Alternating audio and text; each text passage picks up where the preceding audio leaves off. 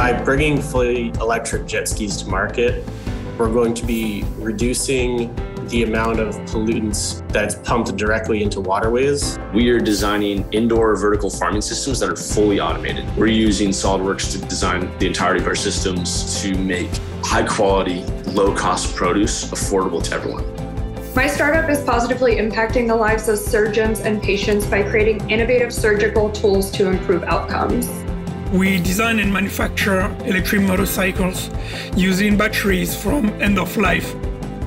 We launched our company about 6 months ago to develop remote control robot for use in potentially hazardous space.